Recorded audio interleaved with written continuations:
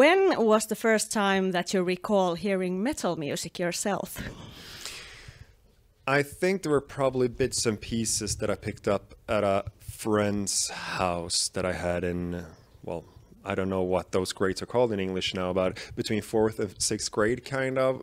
But I was probably more on the classic hard rock end of things. Like you have your, what are they called? Like the Kiss or Alice Cooper or ZZ Top and those kind of things.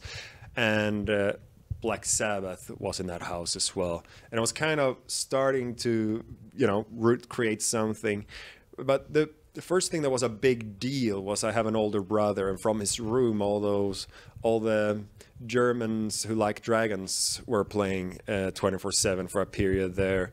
And so I had some secondhand intake of Blind Guardian, Gamma Ray and whatnot. And I think then the first time that I borrowed a CD from my brother in the car on the way home from some family vacation, I was 12, and that was Keeper of the Seven Keys, Part 2, Halloween. And that was the turning point where it's not that I necessarily jumped to, I gotta sing in a band and all this already, but it was definitely some transaction in regards to my soul happened there. How did you become a vocalist, and what vocalists did you look up to when you founded Avatar? Well, right before Avatar, there was another band I was in for a little while as a kid, basically. Like my parents put me in front of the piano when I was 5, and I'm not one of those who sound like they started piano at 5, but I started that young. Then I was a trombone in music school and stuff. So music was kind of always around. And when they showed us guitar in school, I had kind of picked that up. So I was a shitty multi-instrumentalist already as a kid. And this band I was going to join, because I played some guitar, played some trombone, some piano, and this was kind of a funk thing. And I just wanted to be in a band. But once I came to rehearse room the first time, all the positions were already filled except for singer, and that's a scary thing for teenage boys to do. So they just, you'll do it, write lyrics, and it starts. I was kind of put in that position. In reality, in hindsight, that is probably what I would have wanted to do anyway, and the role that seems to have suited me the best. And then from this band, they introduced me to John and Jonas and the other, at the time, members of Avatar.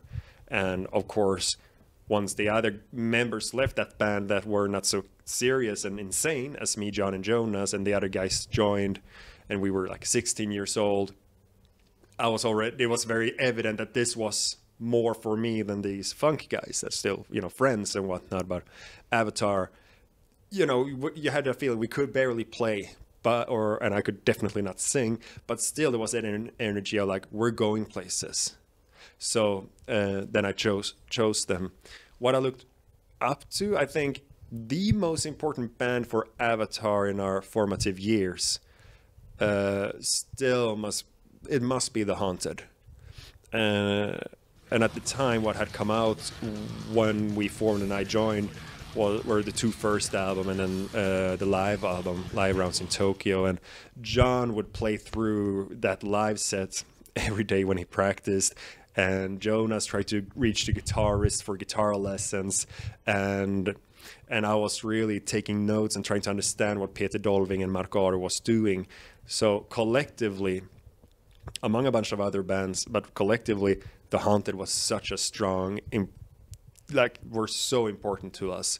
And around that, I was already into Devin Townsend at that time, and I liked a bunch of singers that I couldn't sound like as well. Michael Kiske of Halloween, and Hansu Kirsch of Blind Guardian, and the whole power metal gang. And also, Lord Worm was also very important from Cryptops, and None So Vile was also extremely important for us as a band.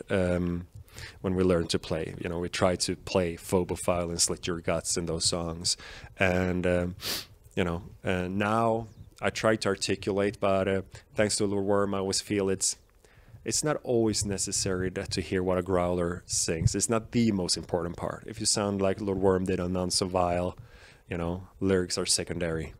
They're good when you read them, but you don't have to. When you started doing growling, were you first doing covers with the band, or did you immediately start writing your own music? What kind of memories do you have from the early days? Well, there were a bunch of covers that we started out with, and my audition was to sing Clayman in John's boy room, where the drum kit was on a little practice guitar amp.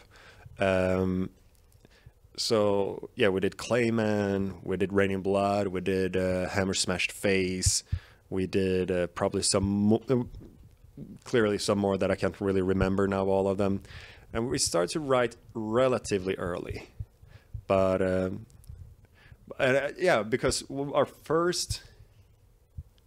our very first show was a band competition in Mölndal outside of Gothenburg, where we grew up, and to be in that competition, you had to have one original song. So we did the Clayman song, we did Raining Blood, we finished with Raining Blood. So in the middle of the set list, meaning song 2, was our first original. And so we were forced to start, and once that happens, like, oh, we can do better than this, and then we were kind of off to the races. As you mentioned some of your influences as a vocalist, did you first try to imitate them with singing, or were you immediately trying to find your own voice as a vocalist? I think both things kind of happened simultaneously, but it was definitely how does he do that, and how do I do that without hurting myself? And I looked at a couple of different ones at the same time. Doing what Devin did felt very unreachable at the time. This very effortless, smooth transition between the styles and level of distortion and intensity, all that.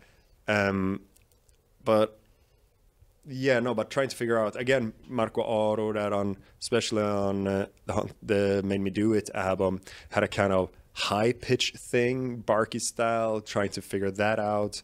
At the same time as the Lord Worm stuff, all those I mentioned, like trying on all those different pants, and at the same time in gymnasium or high school for international listeners, I went to this. I was in a music class. So half the class I had were music, including the choirs and the vocal teaching and whatever. And once starting to learn proper technique for singing in general, and starting to learn to apply that to being loud, and then not really, but still always wanted to push it a bit beyond what I was able to, always looking for that physical intensity and not just making it sound right. It's always been important, I think, for all of us, that when you play metal, it should feel like you play metal, like we have very thick strings and we don't trig the drums, so it really has to beat the shit out of the drums, and the same went for the vocals, always pushing. And I mean, still don't know what my style today would be. I realize, I guess I sound like me, but that's still by trying on and learning things from others is just a part of it. Actually, what is that? Somewhere, some podcast or something, I heard the story of an art student who just felt like he was painting like Van Gogh and didn't find his own style. He was just copying his idols. And then some teacher told him you're gonna sit in that room with only that whichever Van Gogh painting and paint it. Try to nail it to perfection, exactly like it is. And all the mistakes you make in that painting, that's your style. So I mean, I think a lot of people's style is just whenever we fail at sounding like the people we put on a pedestal, and that's just your DNA getting in the way. In a good way. How long did it take for you to learn the right technique for the singing so that you didn't lose your voice while practicing or playing shows? I mean, the fundamentals of it was already was when we started to play more, and I was in my mid to late teens. But still to this day, it's also something, it's like cardio, something you need to kind of keep going to keep the endurance and stuff. I feel like you build some, ring rust pretty quickly, or at least I do. If I don't keep, go out for the 30-minute run here and there, it's the same thing with the vocals. But the fundamentals of just using what do you call, using, not the guts, the diaphragm and all that, and the correct breathing and controlling the airflow so that you decide how much force you use and all that. That started to fall into place pretty early for extreme stuff, but I still feel I'm still learning, which is part of what I like with our band and how we write and what we decide to do always, is there's always some aspect where I feel like a beginner, and that's important to me. That's part of staying hungry. What kind of experience was it to play the first full European tour with the band? It was very special. It was a Bion tour with Finnish legends Impaled Nazarene. And as you can imagine, we were musically a match made in heaven, of course. So the audience has embraced us with open arms, as you would imagine.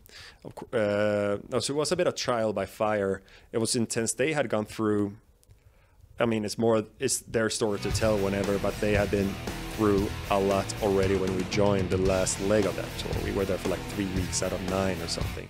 And it had been challenging. And we were a lot of bands crammed in a very, in a bus with too many bunk beds, and people were smoking and doing other things on there constantly.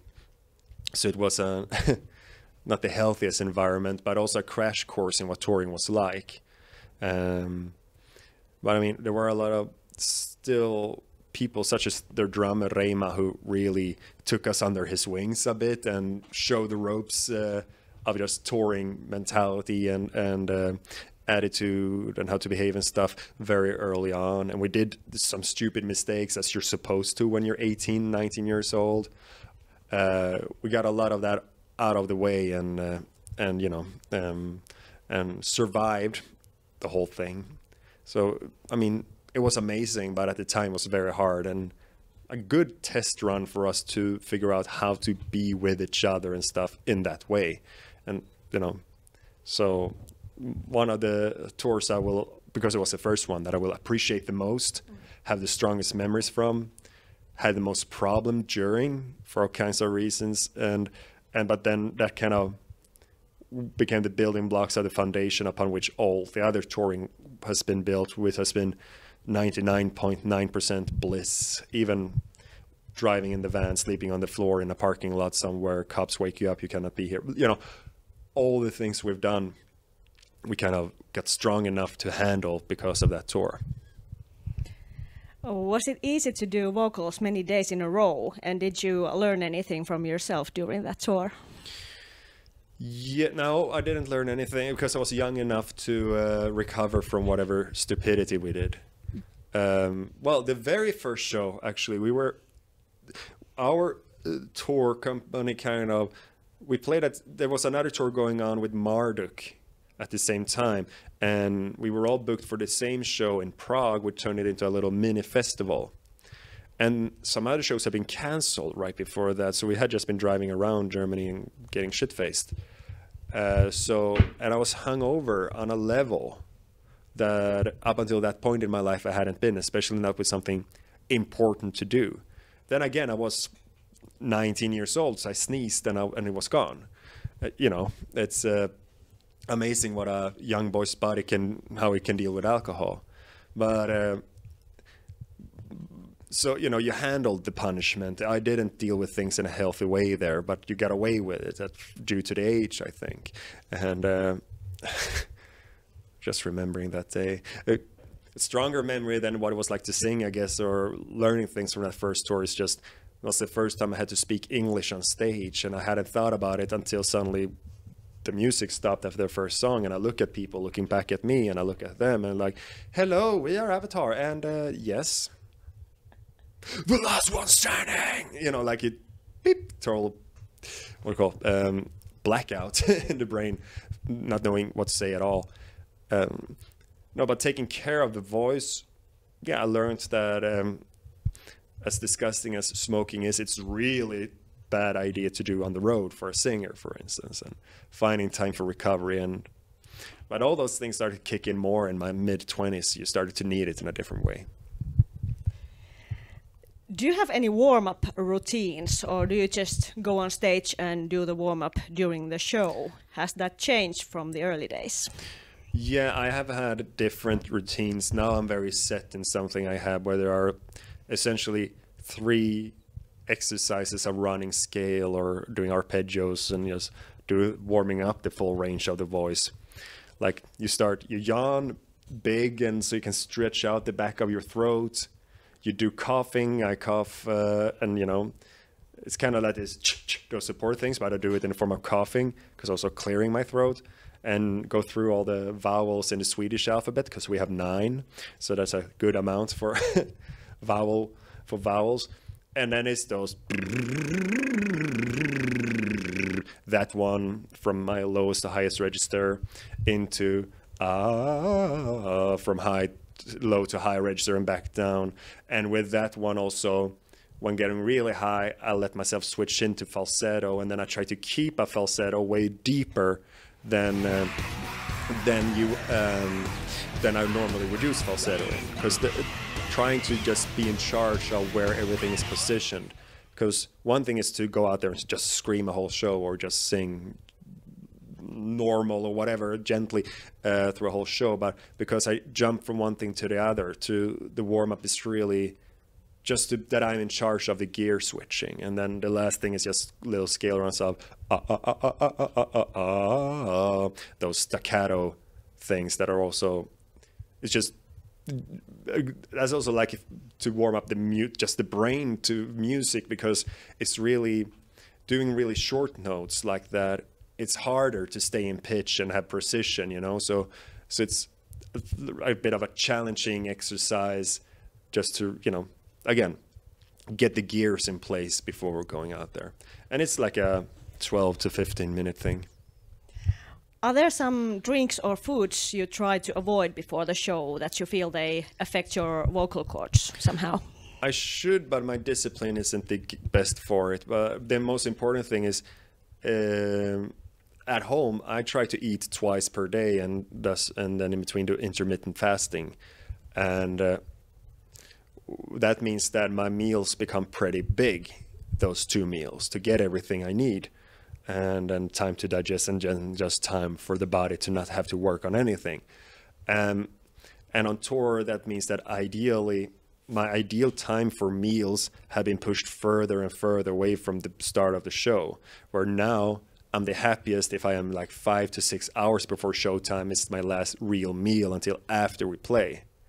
And but then also discover, like, some of us in the band, we work out pretty hard on the road nowadays, and which is, it takes care of all because performing is very physical. I even have measured, and I burn over 2,000 calories in a show, and but you do it in not necessarily the most ergonomic yoga compatible way. So you do all the muscle building and stretching and heavy cardio throughout the day to make it that the show isn't the hardest thing you do, and to keep up some kind of energy level and ability through a whole tour.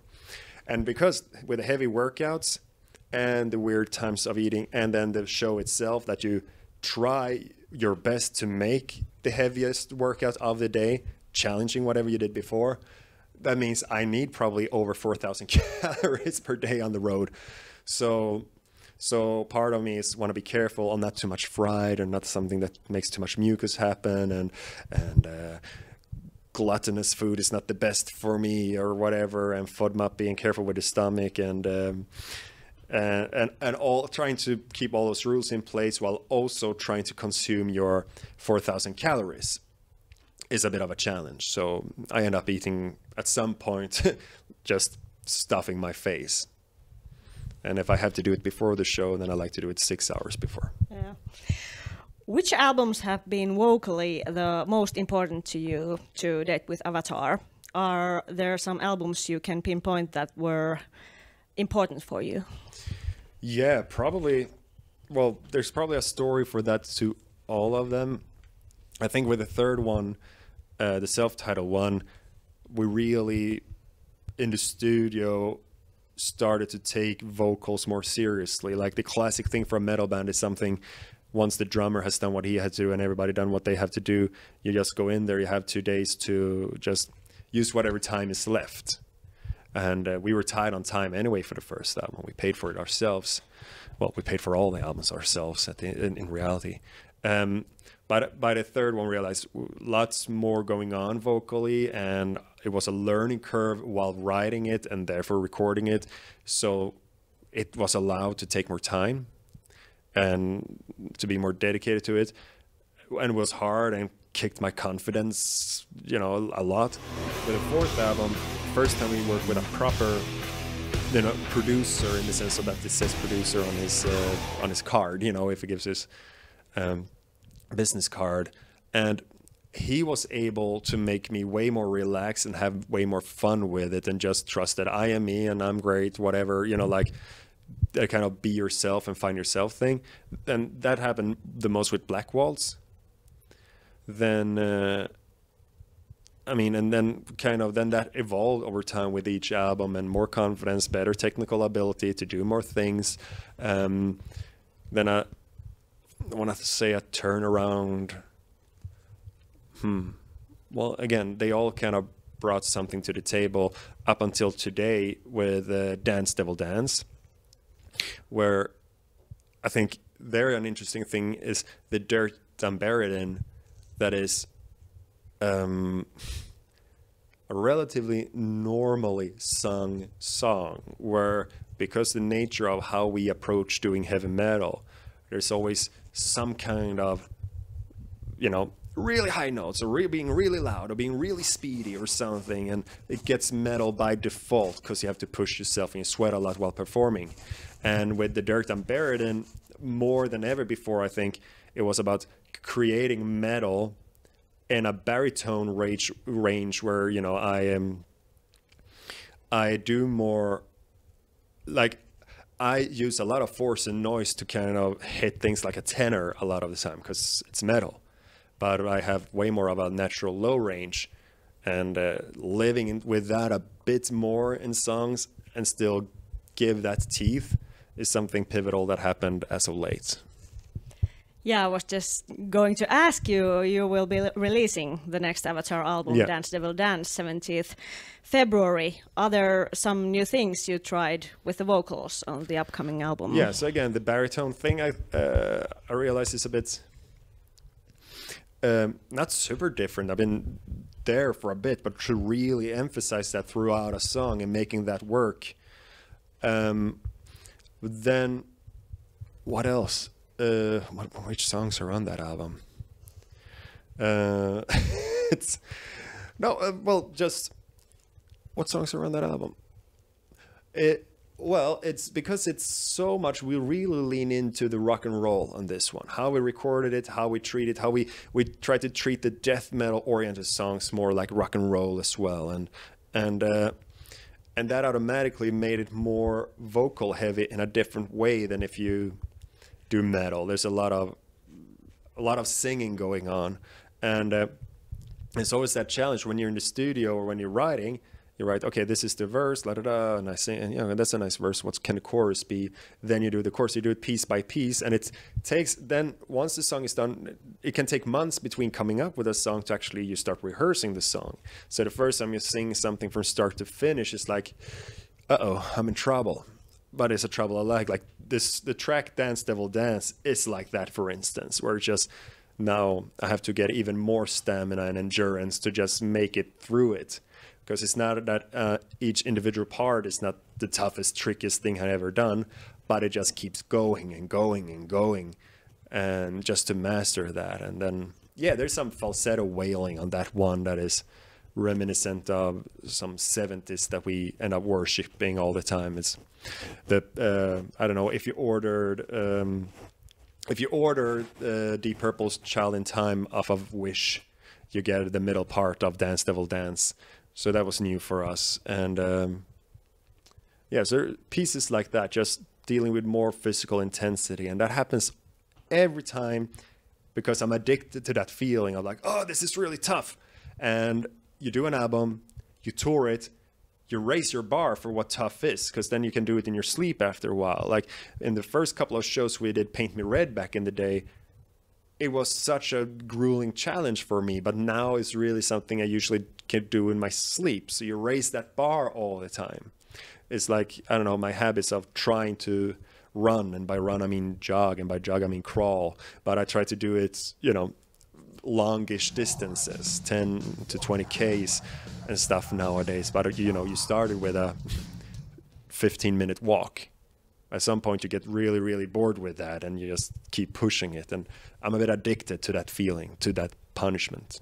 From the album are you most proud of in terms of vocals? Do you have a favorite track?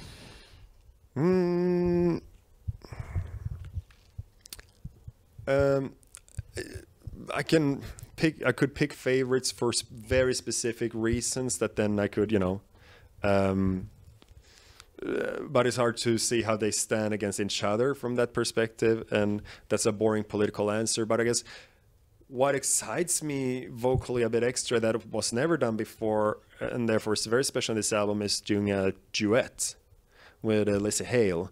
So Violence No Matter What, and more than performing the duet, I think writing it like that, and that came before asking Lizzie, before knowing who would do it, or if it would be Henrik who would have to get very busy while playing bass, or there was no exact plan. It's just that the ideas that came were suitable for two people doing it together, and the writing of something like that, and not just having a feature part, you know, but it harmonizes, this call and response, and both get their moments to shine and all of that. A proper duet, I'm pretty proud of having pulled off writing wise, because that was a new little challenge on this album. What was your parents' reaction when they noticed that you sing in a heavy metal band? Oh, very easygoing, and I mean, I hang in a relatively international crowd, but growing up in Sweden and living in Finland, I'm sure you can recognize that in general, there are of course exceptions to this, but most parents, families are kind of supportive and up for it when your kid shows ambition to do a weird, quirky thing. It's kind of I think also because we're relatively small countries where we've seen examples of success and recognition outside of just some underground scenes. So like, you know, well, if you're a kid growing up in Espoo, you have Alexi Laiho as an example. Well, he could, why can't I? And so on. So, and Finland and Sweden are full of examples such as that. So culturally in general, I think people are pretty okay with it.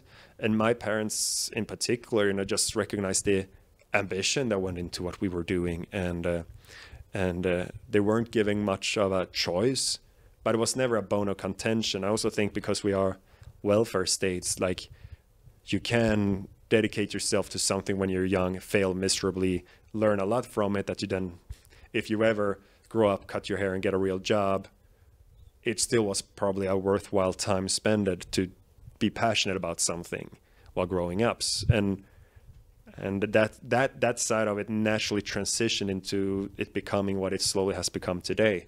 So no big issues. I mean, Mom always preferred my trombone playing to my death metal vocals, but they also got used to it. So to the degree that one Christmas she got tickets to see Kevin Costner, and she got to bring that. He has a country band. And from the perspective of having a crush on him in Dances with Wolves and all of that, to see him live was nice, but musically she had kind of gotten used to our shows at that point. So it's like, yo, you know, it was fine. He was playing his guitar, and you know, he was so sweet, and he was high-fiving the grannies in the audience, and I was one of them, so that was cool. But no, yeah, they even got used to it, and now they enjoy it, and we are family people in the band, like it's extended family, so all the relationships are very close-knit all across the board at this point. Anything you would like to say to a young metal vocalist just starting their journey? There is no trade-off for discipline, and I'm not a disciplined person, but somehow I was able to trick myself, I guess because I was so passionate about it. There are no shortcuts to those 10,000 hours or whatever the saying goes. So, you know, you have to stay later than the other bands in the rehearsal room. You have to be more ambitious with your songwriting, that even when you start out, like in your mind, I think you can't compete with other guys in your, or girls in your age bracket or anything like that. You have to, you know, look on the top of the pyramid and like, at least in my mindset, and you know, you want to challenge Metallica and Iron Maiden, you know, like you have somewhere to really see what your full potential is. You have to have these really high flown goals, and no one will see that in you in the beginning, so you have to see it until everybody else does. So it's just work. So make sure that this is something, make sure you enjoy it for what it is, not just for what it may or may not become. Because I believe even if we wouldn't be in a somewhat nice position now as a band, as far as career and paying bills goes, I mean, I still don't have a gold-plated shark tank with shark with little lasers on their head at home, but I can buy coffee and milk, and both me and the dog get to eat. So I mean, so it's something. But I truly believe that even if that wouldn't have happened the way it has at this point, I still would consider dedicating my life to music and to create being the best decision of my life, because everything else that it's given us through the years. So you know, just you need to love the hard part as well, because there's no getting around it. Thank you. Thank you.